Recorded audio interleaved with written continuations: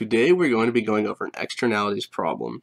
This problem gives us a graph with the marginal benefit to two separate producers and the quantity of pollution they produce based on that marginal benefit. So this question asks us if the government wants to limit total pollution to 2,200 tons, it could impose an emissions tax of blank on both firms. And our options are going to be A, $400, B, $100, C, $300, and D, $200. Since we can assume these firms are trying to maximize their benefit, we are going to know that they're going to want to produce to the point where their marginal benefit equals 0.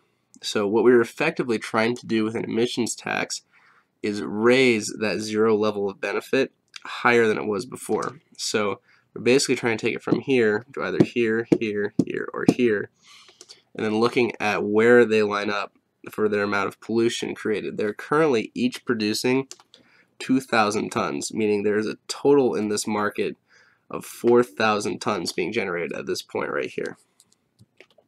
In order to bring it down to 2,200, we're going to have to impose a pretty high tax. Now, since this is a multiple choice problem, we are given our options in the multiple choice answers. So we can go off and go down the list, start off with A, $400. So if we impose a tax, $400, raising that baseline up 400,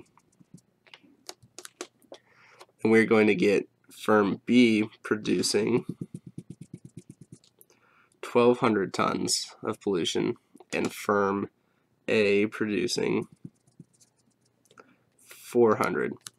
So that is going to add up to a total of 1,600 tons, which means that our answer is going to be slightly lower than a tax of $400. So now let's go see 100. So we raise the tax up 100. Now each firm is producing at these 2 points 1,800 and 1,600. Now that adds up to a total of 3,200 tons of pollution. So that is not quite going to be correct. We're going to have to write that in. 3,200. This one's going to be 1,600. So now we know it's going to be somewhere in between these two areas. So now we're going to go on to C, which gives us 300. So we're going to go ahead and try 300. So raise that up, the tax of 300, and firm B is going to produce 1,400 tons of pollution, and firm A is going to produce 800.